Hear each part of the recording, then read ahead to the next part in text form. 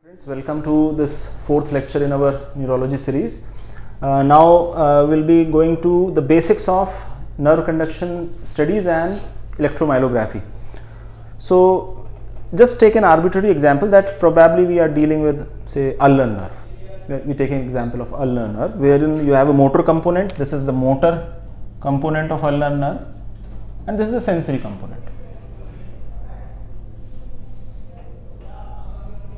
The motor component goes from anterior horn cell right to the muscles, right? Muscles could be your first dorsal interossei, it could be your abductor digiti minimi, and sensations to your skin. Okay. So now how do you do nerve conduction studies and how do we interpret? So the basic principle is that we stimulate both motor and sensory nerves. So we are seeing both motor and sensory aspects. So what do we do? We stimulate motor nerve at various places. Say at the wrist, below the elbow, above the elbow, even at plexus we can stimulate. How do we stimulate? We stimulate by giving electrical current to the muscle. And what is the type of stimulation? It is supramaximal stimulation. By supramaximal I mean 100% of the nerve fibers are stimulated.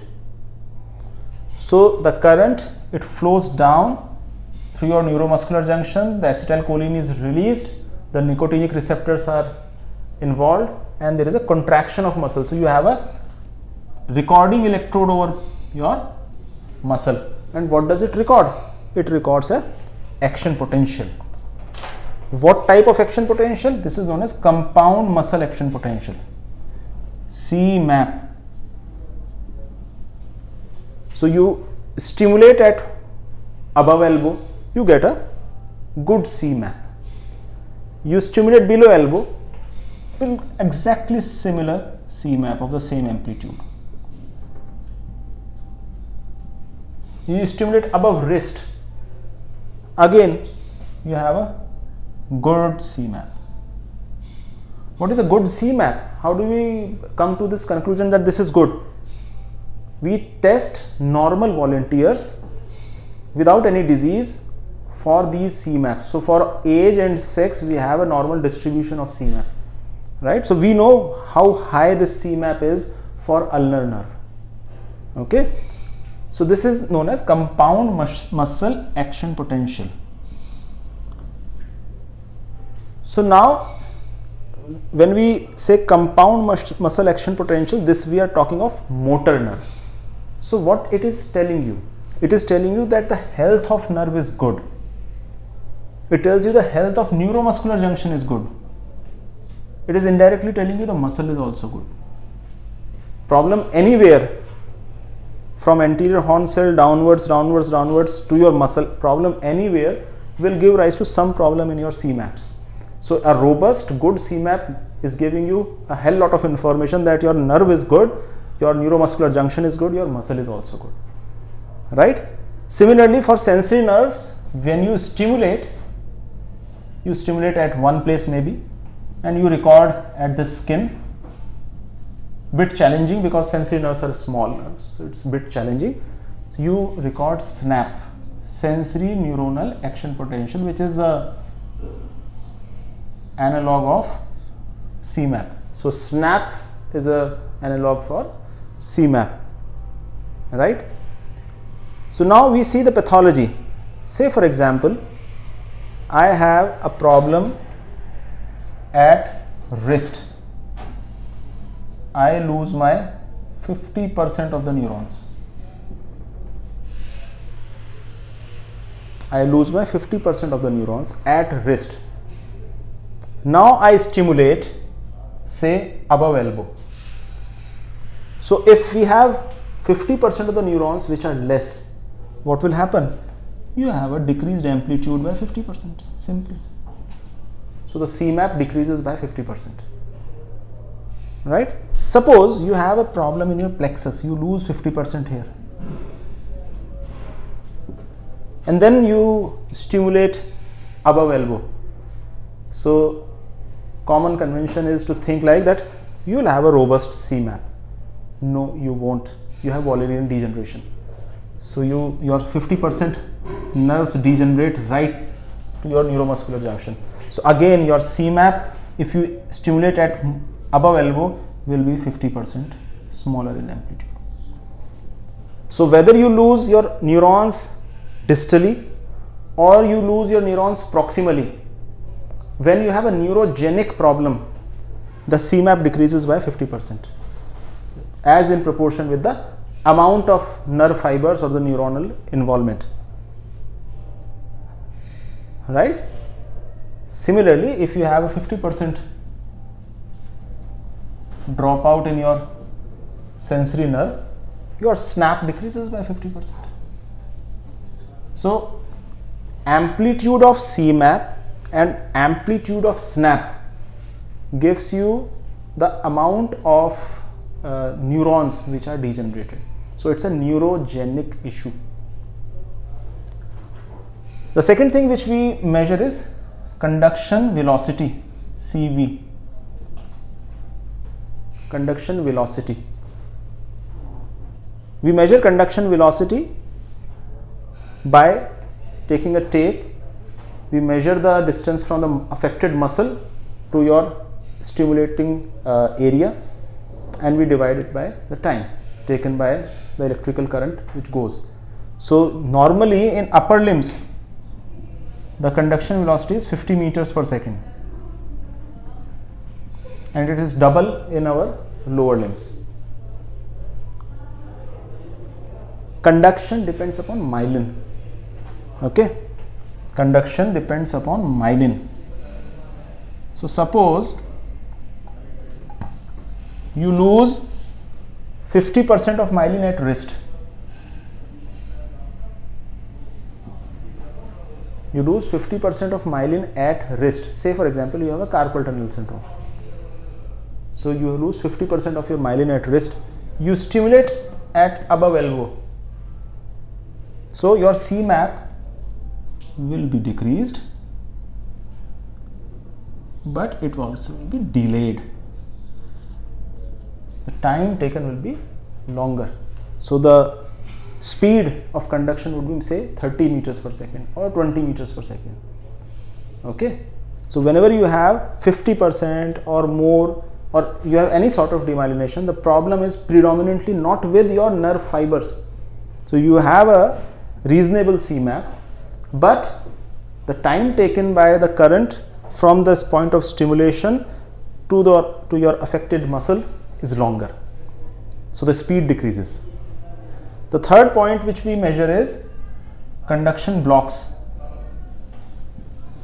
or what you call as distal latency. What is distal latency? It is the time taken by the electrical current from the most distal point of stimulation to the muscle. Okay. So whenever you have focal conduction block anywhere, you have time which will be more. So this is known as distal latency. Just imagine now you have problem above elbow. You lose myelin above elbow. There is no Wallerian degeneration in demyelination.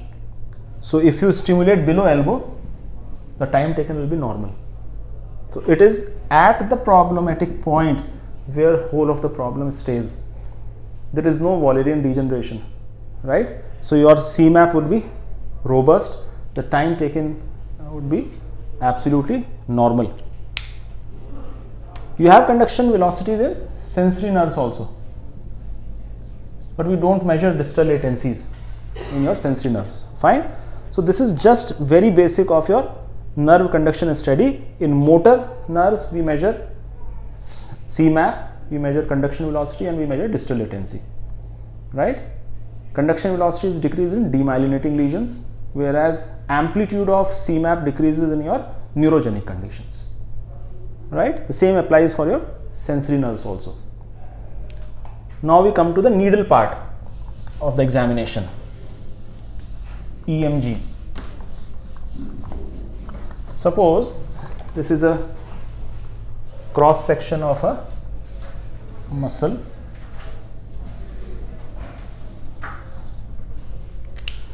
Then you have anterior horn cells, root, nerve, neuromuscular junction, anterior horn cell, root, nerve, neuromuscular junction. So we take an arbitrary example that we have 3 nerve roots. So we draw motor units.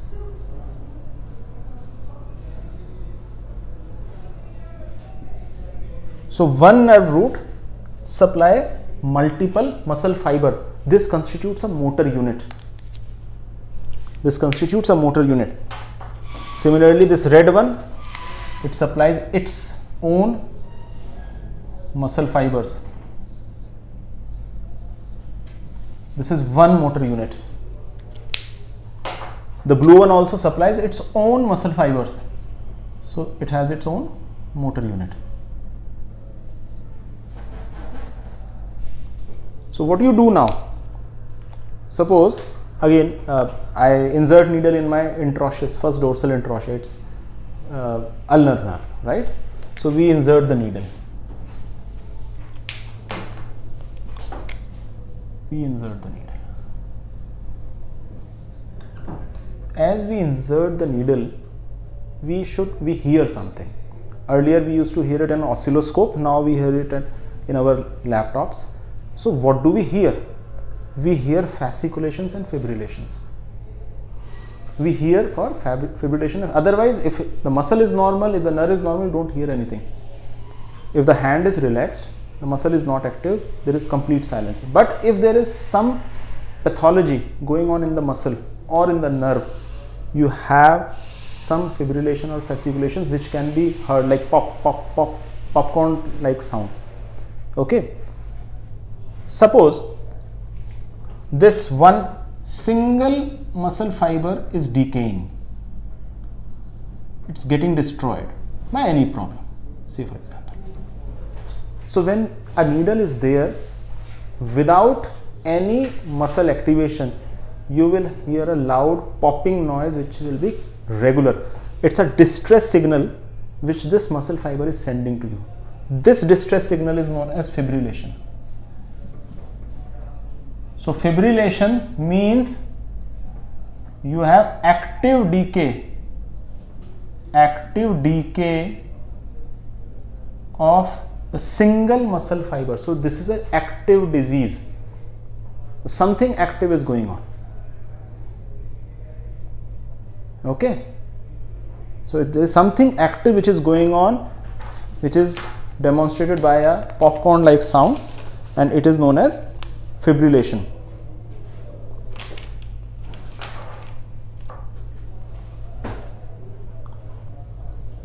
Suppose I destroy this anterior horn cell.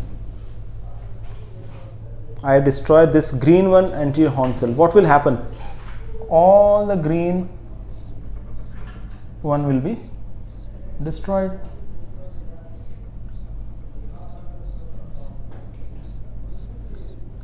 When all are involved, what you hear is fasciculation.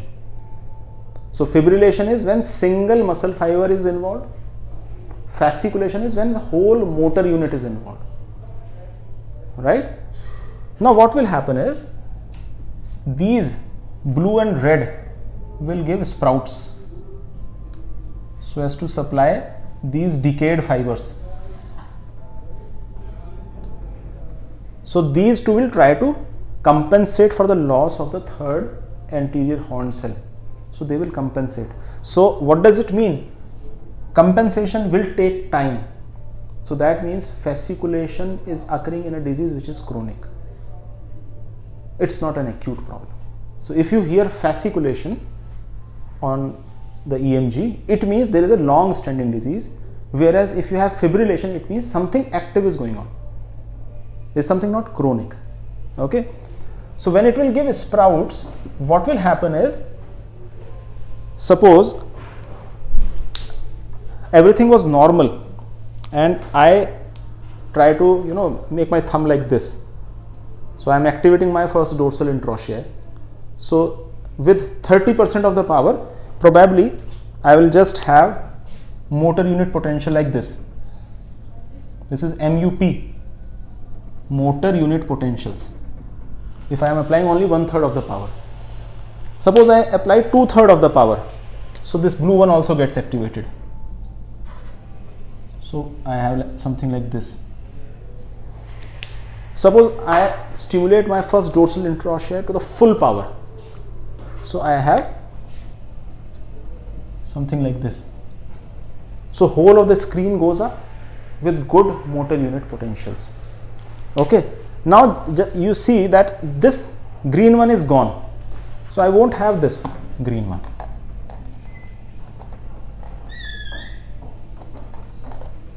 But blue and red, they are more in numbers, so the total amplitude decreases but the number increases. You're getting the point? So you have, what will happen is, you will have fewer, you have only two colors left, so blue one and red one which is left, but they are supplying more fibers. The number of fibers are same, but they both are supplying more fibers. So you will have large amplitude because of number of fibers which are more, but you will have fewer in numbers. You're getting the point? Why large in amplitude? Because the two anterior horn cells are now supplying all the fibers, so the amplitude goes up. But why the frequency goes down? Because the number of anterior horn cells are less now. If there would have been 3, the number would have increased. There are only 2, so the number has decreased but the amplitude increases. Okay, suppose we are dealing with a condition which is predominantly muscle based problem. Say for example, you have a patient of Duchenne's muscular dystrophy where there is a random dropout, means one red one goes away, one green one goes away, one blue one goes away. Your anterior horn cells are intact. If your anterior horn cells are intact, you have random dropout of individual muscle fibers. What will happen to this? The amplitude will decrease because the absolute number has gone down, but the frequency will remain same. So you will have 3 colors, or the number will remain same because of this, but the amplitude goes down. So when you have a myogenic problem,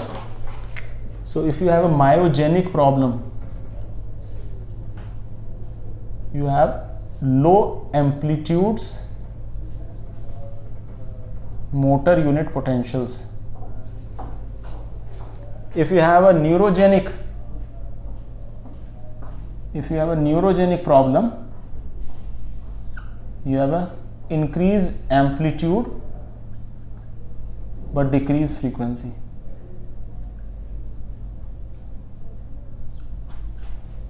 I hope you got it. So this is in brief about NCV and EMG, right? So in EMG we need to understand about fibrillation and fasciculation. Fibrillation means single motor fiber is involved. It denotes very active disease, very active degeneration. Fasciculation means multiple motor fibers are involved, and it denotes some chronicity because nerve will take time to grow sprouts to other, right? And you can have 2 patterns of motor unit potential. One is known as myogenic pattern and neurogenic pattern. This completes your EMG and NCV.